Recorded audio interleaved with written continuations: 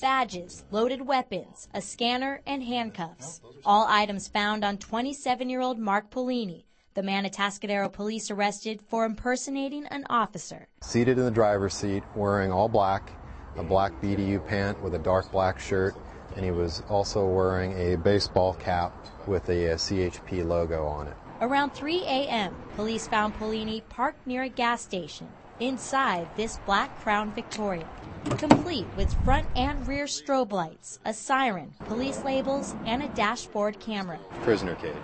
What was particularly of interest or of note to us is the extent that this individual went to outfit his vehicle. More concerning not with the exterior but the interior. If they come in a uniform, I expect them to be who they perceive them to be. You know, I wouldn't be able to tell personally if that was real or not. To tell if someone is an officer imposter, check the lights. Real police always flash both reds and blues. You're allowed to ask for the officer's identification. And if you're still concerned the officer isn't who he says he is, call 911 and ask for the dispatcher for help. It's scary. It's something that maybe we should all take into consideration. Also note the facial hair. Real officers are clean shaven with at most a mustache.